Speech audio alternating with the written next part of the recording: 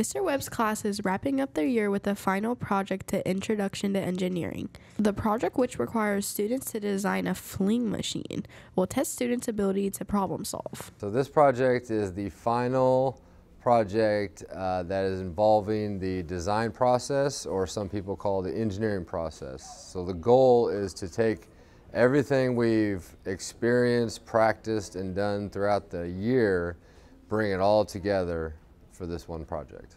This project is more difficult than others in the past. This is because instead of being given instructions on what to build, they must make up their own by problem solving.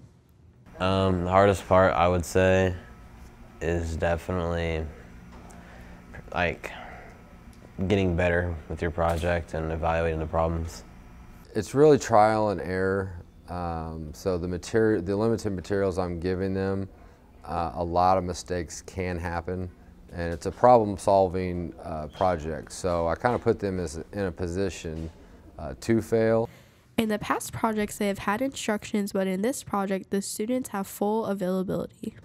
This project, the students are creating the instructions, so they have full range to creatively come up with the step-by-step instructions on how they're building their product uniquely. There are different steps for the students to take when something goes wrong, such as empathizing, Mr. Webb says. Empathize. Empathize is finding out from the client or the person doing the project what it is they want to accomplish.